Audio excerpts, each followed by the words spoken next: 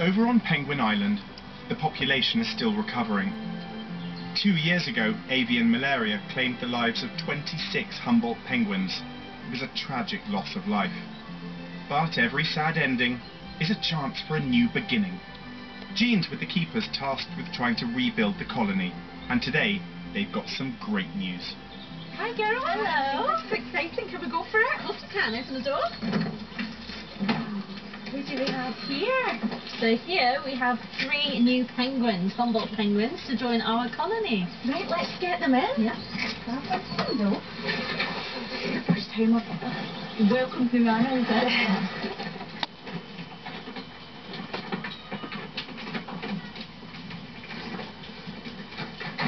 This is all new to me, so what happens now? Do you just let them out?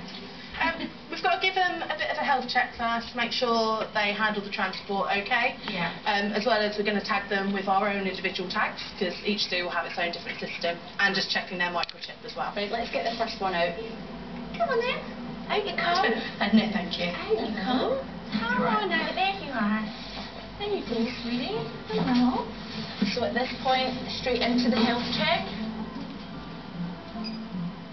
2242. That would be Peanut. This one's a boy, so we're tagging on the left wing. Welcome to your new home, sweetie. Okay.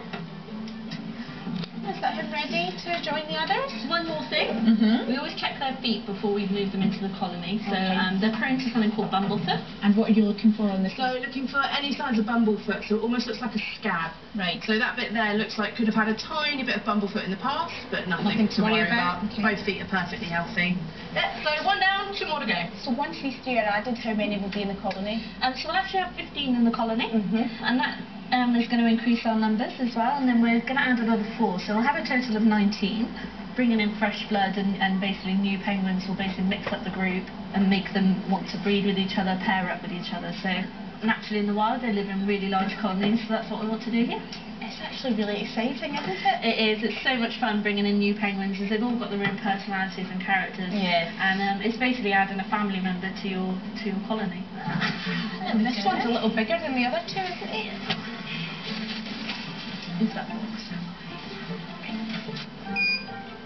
So this one is called Duck. Almost time to join the others. And we'll be back later when these newbies meet the rest of the penguins for the first time.